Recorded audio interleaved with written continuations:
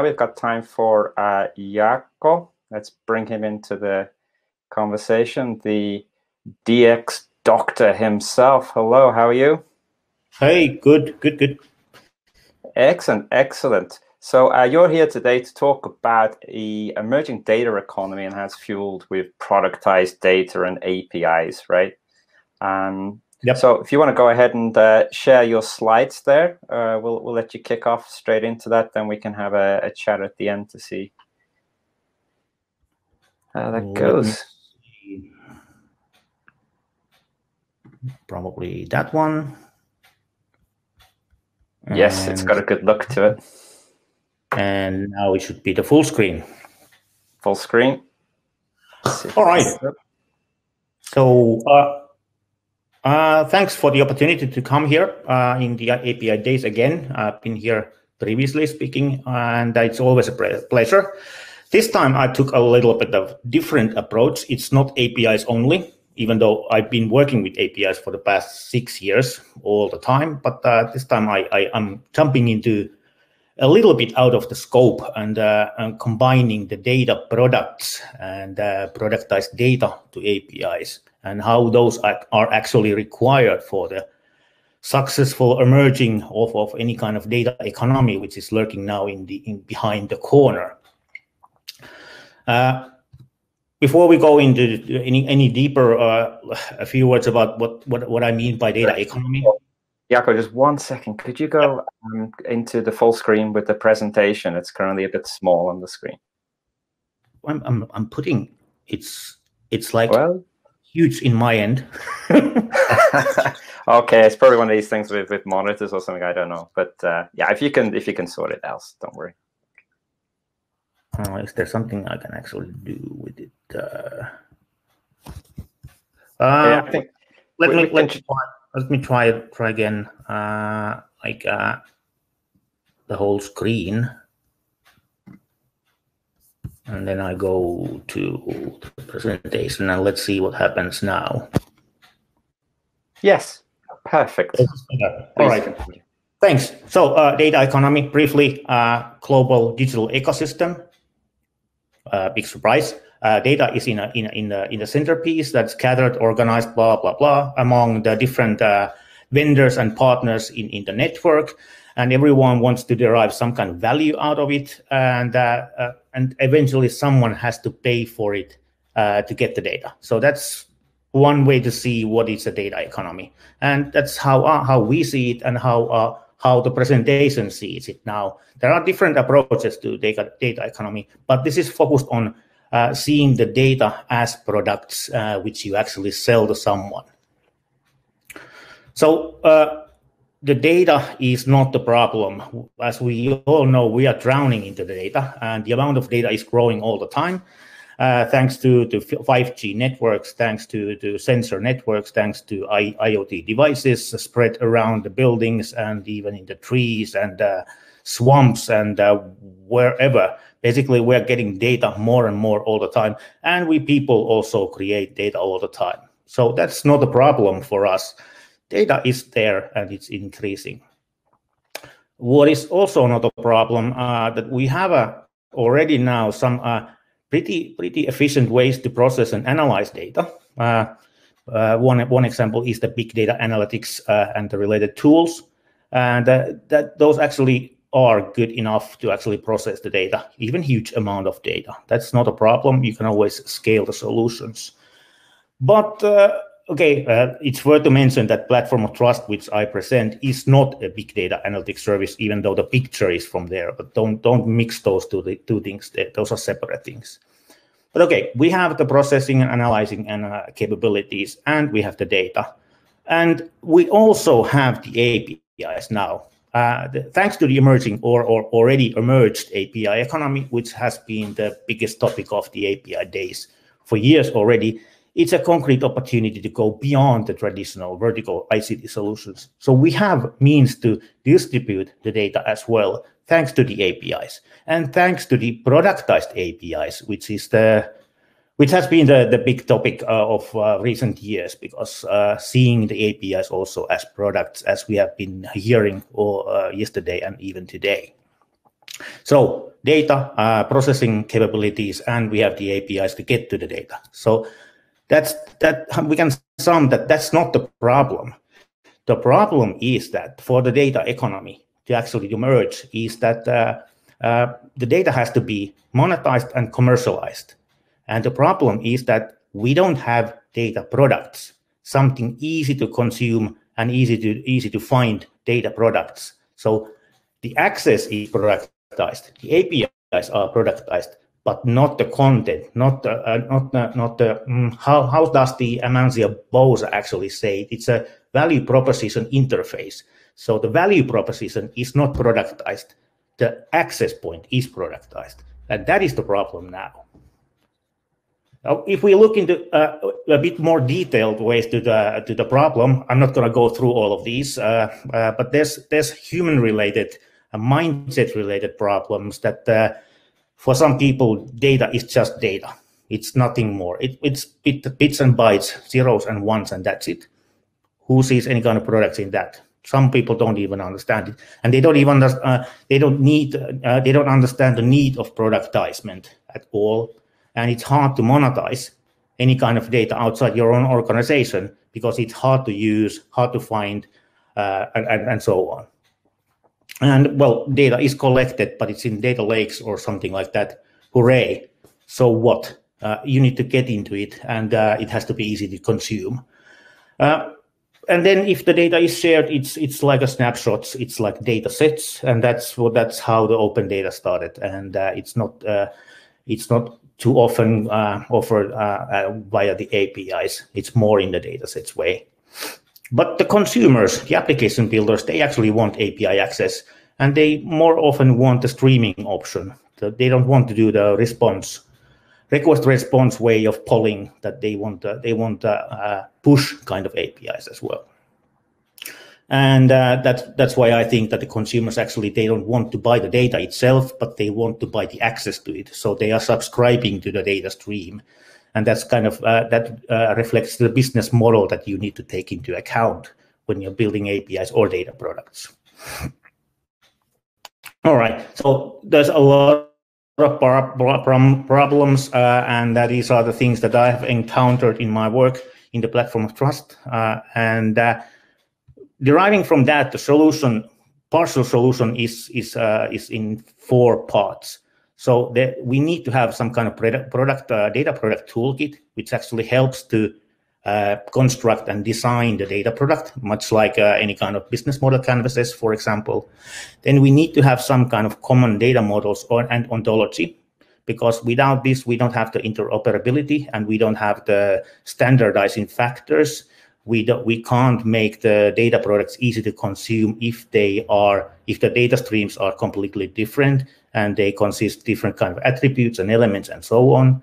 And we also need some kind of platform tools which enable you to actually create the data products as a self-service so that it actually scales. And obviously the data products and the data stream has to be provided via some kind of productized APIs. You need to have the productized access again. So these 4 elements is how I see that at least we can get forward, and this is what we've been building so far. And we're not done.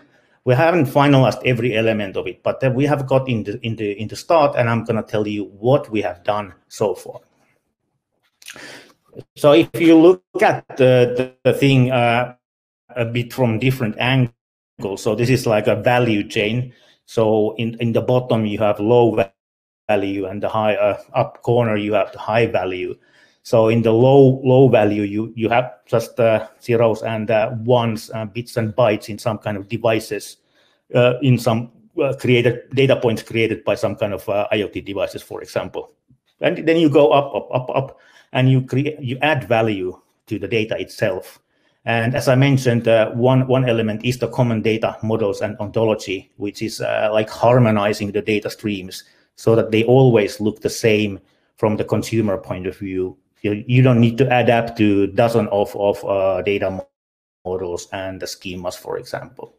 And when you come to the next layer, which is the data product layer, you actually add the elements and attributes of products. So, for example, versioning, property description, pricing models, and so on. And then you have the top layer, which is normally the visible layer, more or less visible layer for the consumers, the productized access, scalable access via the APIs or code libraries, SDKs, or any kind of widgets, depending of case and depending of your capabilities to create these additional elements. And then this productized data is used in automation, AI, analytics applications, and so on. So, but again, this is like you want to create more value from the same data, and this is one way to increase the amount of value in the data. So, what is a data product? The big question in my mind and in our mind in the team was that where's the OpenAPI spec for data products? We have the specification for APIs, and it's a standard. It works well. People have started to build a lot of tools around it, and the CI/CD processes are compatible with the OpenAPI spec. Everything works out of the box. So where is the data product spec? It wasn't found anywhere, and at least we didn't find anything. Of course, there's people defining the data streams, but that's not the product itself. So we started to define a OpenAPI spec, or in our case, it's a data product spec. So we want it to be a bit similar like an OpenAPI spec. It's a default de facto standard for APIs, and now we started to work that one of the companies started as a Swagger, and now we are doing the same kind of thing for the data product. So defining the technical spec.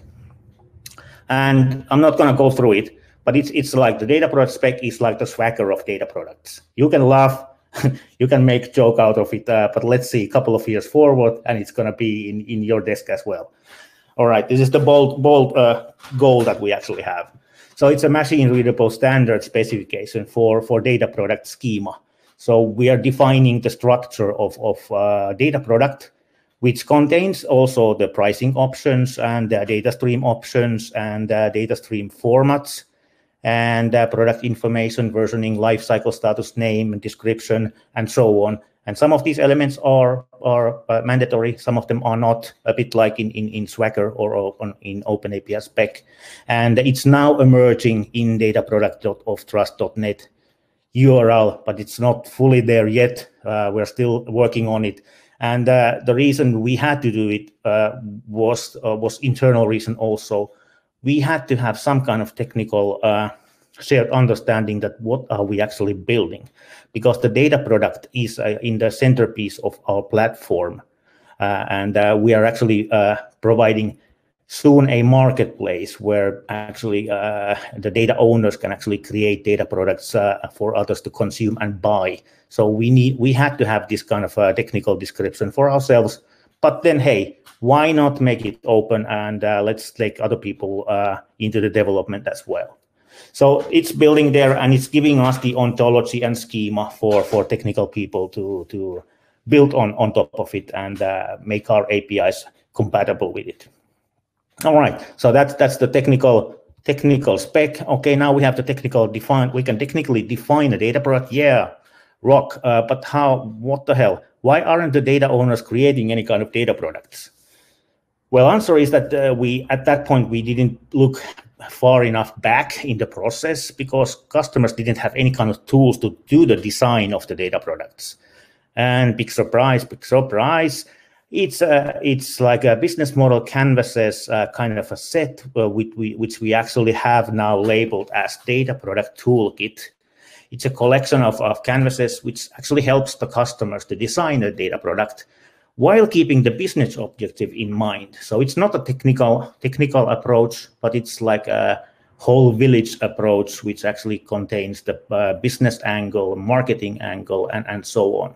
So this should be rather familiar with business people, this kind of thinking. And this is now work in progress also.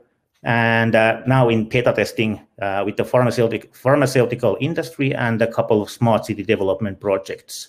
And we continued developing the toolkit with them and enhance the toolkit and as we go forward. If you want to join the beta program, you can go to dataproductbusiness.com and join there.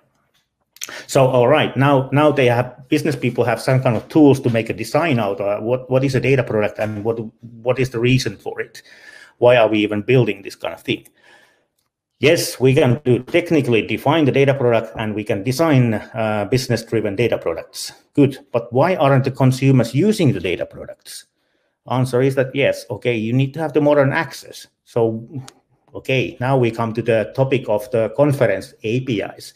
Consumers want the APIs, and more often they want the subscription mode, and they want to see business models that they pay a monthly fee instead of paying for some individual access calls to any kind of APIs. That's not a big news for you, anyone.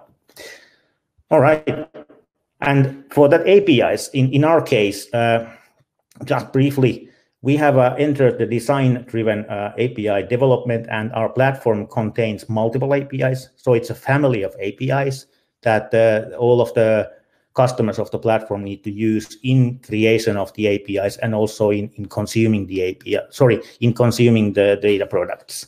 And how to make them all consistent is that we have a platform design guide, which actually contains API design guide. So that's the Bible of design rules, and also mandates the implementation to some extent. And as I mentioned, we have gone to the design first principle now and added the API management to the process, which actually provides the mocking capabilities and which actually helps in validating what we are actually going to be building. And clear versioning, of course, that's a must-have in any of the APIs, especially when you have multiple APIs. Even you're gonna go insane if you're not clear with the versioning yourself, and then your clients are gonna be bitching about it in a minute. And we have put a lot of focus on developer guides, which actually tells the developers that how you use these multiple APIs to do some operations with the data products and so on. And we provide the API documentation with tested code examples. And as I said, we have API management for mocking and analysis of the API usage. And we have also added each of the APIs to uptime tracking. So it's a third-party tracking where the developers can see how the APIs have been behaving lately. And we also provide the client packages. Currently, version 1 APIs only have the Insomnia packages, but in the version 2 APIs, which we started to build now, we're going to go to the Postman collections. And if you want to read about this kind of process and productizing your APIs, I really recommend Amancio Bouza's book, API Product Management.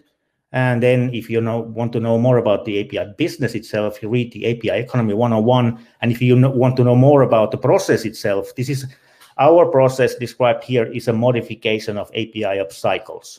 So we have adjusted the model to reflect the necessities and needs of our organization. But look at the APIOpscycles.com and see more about design-driven API development from there as well. So to look this a bit differently, customers have some kind of needs on the left side. They have probably some kind of data strategy goals, and they have some data somewhere. Then they need to discover and define some kind of data product model. In this process, they actually use the data product toolkit. And then they go forward, and then they actually develop the data products. And then in that process, they actually use the shared ontology and schemas, and also the data product toolkit to communicate all the plans and nuances and everything else to the developers and so on. And then they actually need to deliver it, and in that they actually need to productize the APIs. And the APIs must be working seamlessly together with the data products themselves. So that's also one reason to open the specification for everyone, so that we can make sure that everything is in line and aligned. And then the data product actually evolves to something, whatever it normally products come to different versions and change all the time. And it goes to the data product consumers Of course, but okay, you need to have different kind of tools in different kind of phases, and this is how we actually see that we need to have both the productized APIs and the productized data, and those need to work together. And then you need to have some kind of tooling to actually help the business people and technical people to work on towards the same goal.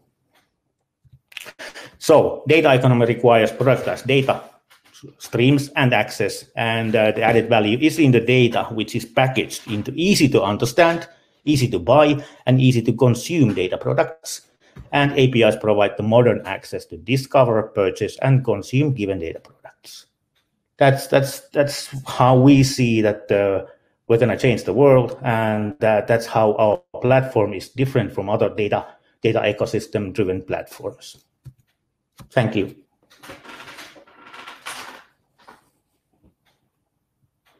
All right, Jarkko, good presentation. Thanks a lot. I really got the feeling, looking through your presentation there, that you've got all this stuff, right? It's there and waiting for people to come along and just start using it. You've got templates and everything. It's all set up and ready to go. Cool. And I also like the plug as well you gave for to my ex-colleagues, Amancio and Andrea. Those guys worked really hard on the API product management book. It was a pleasure to be a part of that journey with them as well. And of course, the whole API ops cycles thing that you guys have been working on as well. It was good. So if I've understood correctly, when we're talking about these data products that you mentioned earlier in your presentation, would it be okay to say that that's like a metadata presentation of what a product is? Well, yeah, the most easiest way to understand what is a data product is like how you now purchase applications to your mobile phones. So you're going to an app store or something. So that's the kind of thinking we want to inject into the data world as well. And that's where we got the idea that, hey, this is the easy way to consume applications. What the hell? Why can't we do it with the data as well? And at the same time, make it commercialize the data as well, package it clearly so that it's standardized format. And different organizations can follow the same kind of pattern, and that's why we are sharing the design spec as well for the data product itself. So yes. Okay. So your ultimate, you said I think you're working on a marketplace in the background. Yeah. Do you want to tell us a little bit more about that? Well, it's in the table of our CEO, so I'm not allowed to tell you much about it. So, but we're now focusing on the standardized data streams. So basically, we are building now the capabilities for all of these data product features, and some of them are already in place, and we have already the streaming data products available technically. But then how to make them to the surface is the marketplace where the consumers actually see them eventually. And that is now what we are building in this second half of this year. And it's going to be launched at latest beginning of next year. Okay. Hey, really looking forward to seeing that one. Thank you very much for your presentation. And we shall see you a little while at 5:15 in the Q&A session. So again, to the stage, if you have any questions for that session, please feel free to go ahead and put them up now. The more challenging, the better, right, Jarkko? Yeah. Yeah. All right. See you in a bit. Bye-bye.